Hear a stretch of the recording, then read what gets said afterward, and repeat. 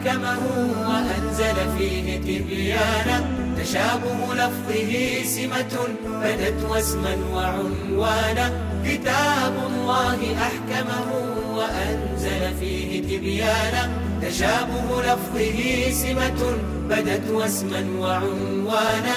كلام الله إعجاز كمثل الفجر قد بان، يروي القلب من ظمأ إذا ما كان. الحمد لله رب العالمين، وصلى الله على نبينا محمد وعلى آله وصحابته أجمعين، وبعد. فانطلاقا من قول الله تعالى: الله نزل أحسن الحديث كتابا متشابها مثاني تقشعر منه جلود الذين يخشون ربهم ثم تلين جلودهم وقلوبهم إلى ذكر الله. انطلاقا من التشابه بين الآيات، ما زلنا في هذه الحلقات المباركات التي نستعرض فيها آيات تشابهت، وإنما يفرق بينها سياق الآيات في مواضع مختلفة. قول الله تعالى: أعد الله لهم عذابا شديدا، أعد الله لهم عذابا شديدا، ورد في جزء قد سمع، ورد في موضعين، في موضع في سورة المجادلة نفسها في قول الله تعالى: أعد الله لهم عذابا شديدا إنهم ساء ما كانوا يعملون. والموضع الثاني في سورة الطلاق: أعد الله لهم عذابا شديدا فاتقوا الله يا أولي الألباب الذين آمنوا قد أنزل الله إليكم ذكرا.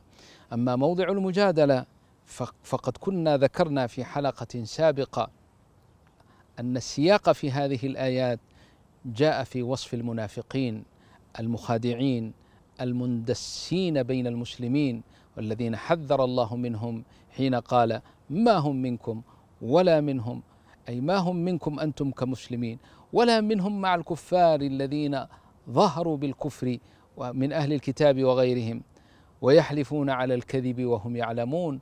أعد الله لهم عذابا شديدا إنهم ساء ما كانوا يعملون. وانظر إلى بلاغة وصف الله لهم في قوله: إنهم ساء ما كانوا يعملون.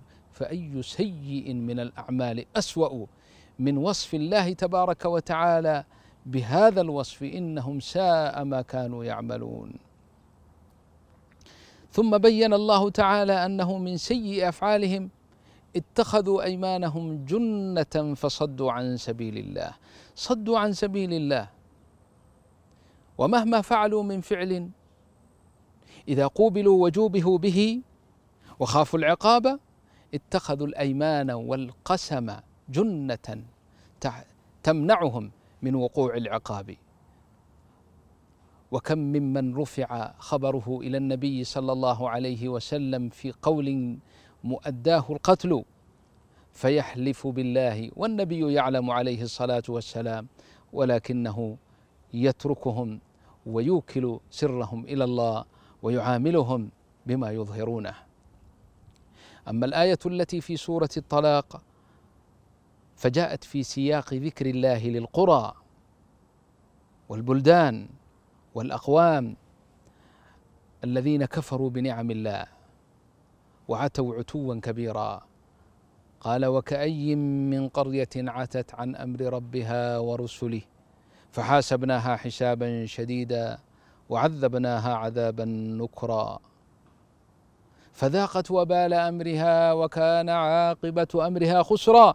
أعد الله لهم عذابا شديدا فاتقوا الله يا أولي الألباب الذين آمنوا قد أنزل الله إليكم ذكرا.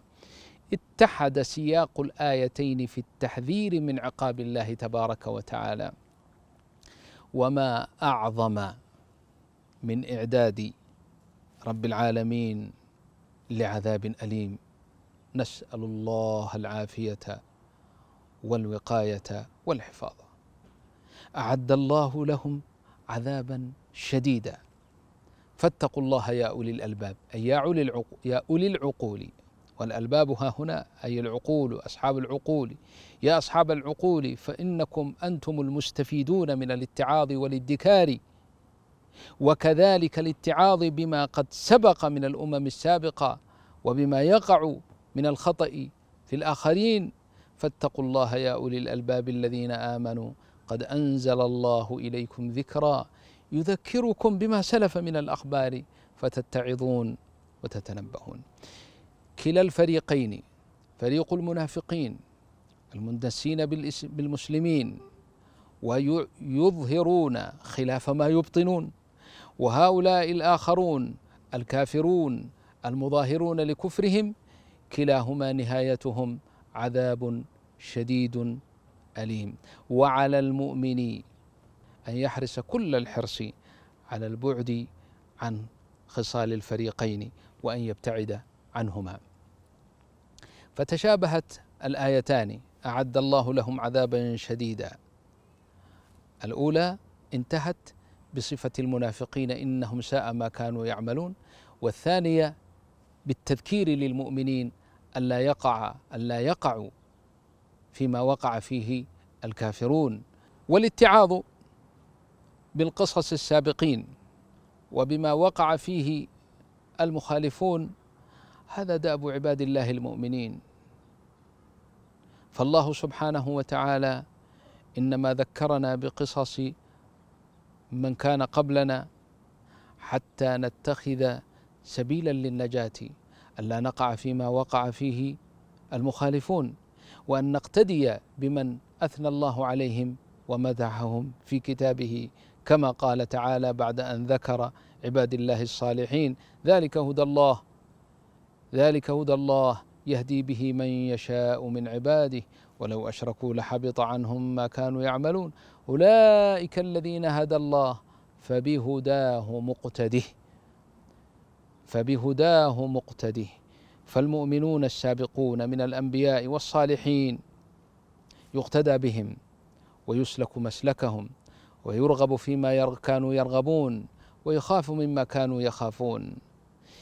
أما الفريق الآخر فعندما تسمع الله تبارك وتعالى وهو يذكر خصال المنافقين والكافرين وما آلت إليهم مآلاتهم من العذاب الوخيم، فعقلك يقتضي وفكرك ينبهك وقلبك يتحرك للبعد عن طريقهم. أسأل الله تبارك وتعالى أن يحفظنا وأن يجعلنا من عباد الله الصالحين، وصلى الله على نبينا محمد وعلى آله وصحبه أجمعين. أحكمه وأنزل فيه تبيانا، تشابه لفظه سمة بدت واسما وعنوانا.